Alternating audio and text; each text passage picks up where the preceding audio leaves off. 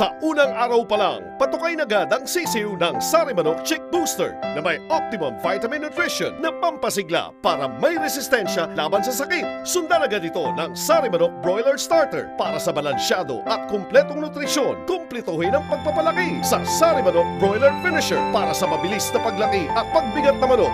Mula 30 days pataas, maaari ka na magbenta. Dahil alaga ka ng Sari Manok Broiler Feeds. Bilis laki, siksik laman.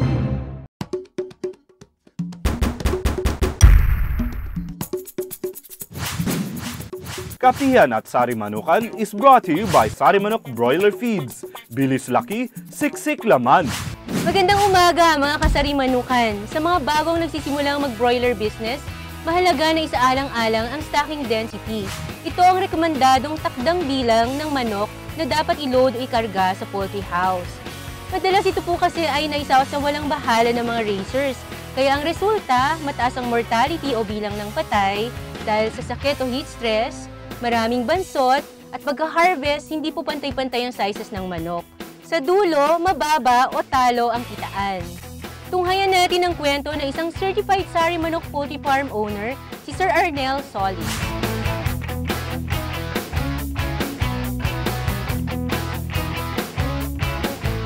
Good morning, Sir Arnel. Good morning sa mga kasari manukan.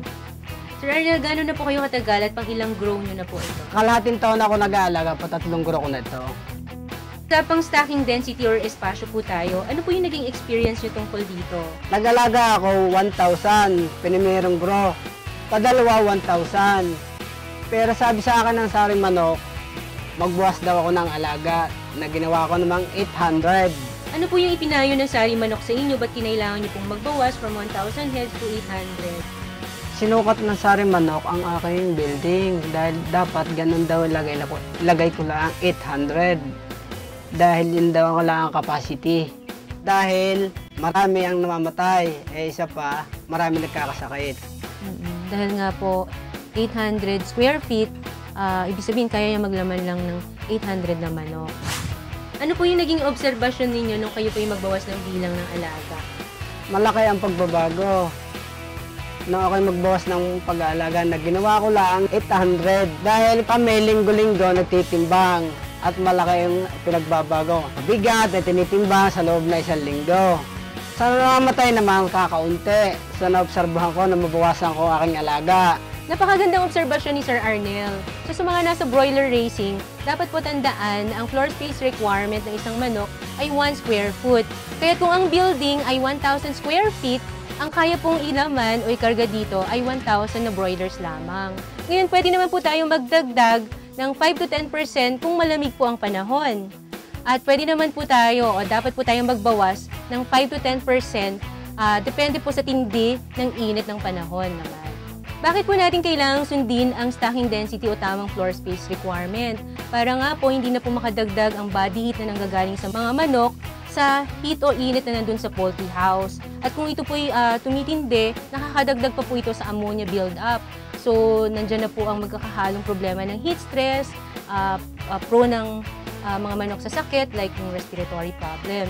Siyempre, pag nasunod natin yung stocking density and floor space requirement, maalwan po makakapunta ang mga manok sa pakainan at painuman, mas maatingin po nila ang desired body weight.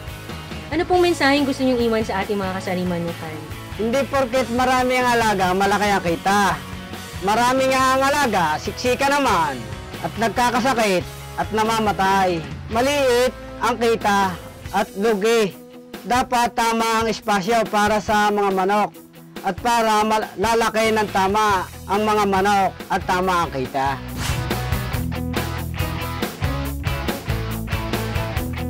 Maraming salamat, Sir Arnel.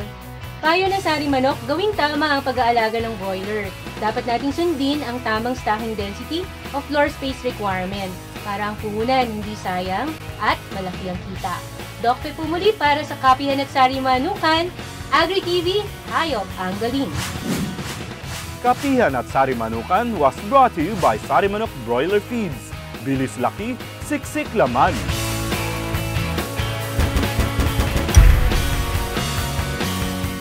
Sa unang araw pa lang, patukay na agad ang sisiw ng Sari Manok Chick Booster na may optimum vitamin nutrition na pampasigla para may resistensya laban sa sakit. Sundan agad ito ng Sari Manok Broiler Starter para sa balansyado at kumpletong nutrisyon. Kumplituhin ang pagpapalaki sa Sari Manok Broiler Finisher para sa mabilis na paglaki at pagbigat na manok. Mula 30 days pataas, maaari ka na magbenta. Dahil alaga ka ng Sari Manok Broiler Feeds. Bilis laki, siksik laman.